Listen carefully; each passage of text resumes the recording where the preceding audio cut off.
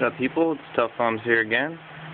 Showing off some more of my G10 work. Right here I got a Tenacious that I just finished, like literally like 5 minutes ago I just finished. What I did here is a little bit different. I tried to went a little bit crazy with this one. What it is jade ghost green scales, but I dyed them. I dyed them a nice blue color. They used to be this color right here. You can see on my Delica. So there's quite the difference going on there. You can dye it pretty much any color, and it turned out really cool. I just used some regular, I forget what it's called, RIT or something dye. But I dyed it and put this kind of like, I guess, a rock type pattern in it. Just kind of like all over the place, not like anything organized like the Super Leaf was or any of my others. But really like the result a lot. This knife was a bit of a pain in the ass just because, these Tenacious, the screws are not the greatest for taking stuff apart. I mean, you could strip one of these with one time just taking it apart, but luckily I got tons of extra screws for Tenacious and the Resilient and the Ambitious, so, no worries there. And also you can pretty much easily get them, they're standard size. But, yeah, this is kind of like a royal blue, which really looks pretty fantastic. It's pretty different. I mean, it's a lot nicer in person, of course, but, as you can see, it's a cool pattern. I like it a lot. I'm probably going to use this on other knives. I'm going to try to make the upper area, like this part sticking out, the shinier areas, a little bit more glossy, maybe, or a little bit more rough, maybe even.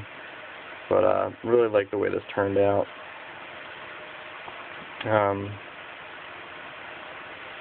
Yeah, it's a pretty great knife. I love the Tenacious. I also, I tend to do this with the Tenacious and the Resilience. I grind it down here, take that little point off. I just think it looks a little better without that point on there. It's a little bit more classy, I guess you'd say. But yeah, definitely, you guys. I mean, I've been like basically whoring myself out here nonstop on YouTube, but I got a lot of knives supposedly coming, hopefully, and a lot of people saying they're going to send them and everything, but it seems like a lot of you guys are broke as well as I am, so no worries about that. But I can't wait to get started on them. I have some definites coming this week and some maybes this week also. But a lot of questions about G10. Any color you want, I can get.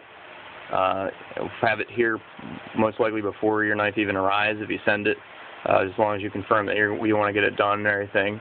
And I do PayPal and all that stuff, so make it easy on you guys if you want to do money order or whatever. I don't even care. Even if you want to send cash, I don't give a shit. It's not safe, but whatever. Whatever's easiest for you guys. Just been really excited about this, guys. So, and I really appreciate all your feedback. It's been very encouraging for me to see that you guys actually like my work, and I hope it just gets better and better. And and I'm gonna probably have a contest somewhere down the road once I get started and stuff. Like once I get more knives finished and make a little bit of cash off of it. Definitely have a contest for free custom scales on a knife of your choice. But that's not going to be for a little while until I get started on this, and hopefully I don't get hopefully I do get inundated with like a ton of orders. But I will make time for you guys because YouTube's the shit. You guys are awesome. The comments are great, and I just really like to thank you guys. But this is a little rough still because it's not sanded and polished or anything like that. So you can see like the raw G10 white in there, which kind of looks cool actually. But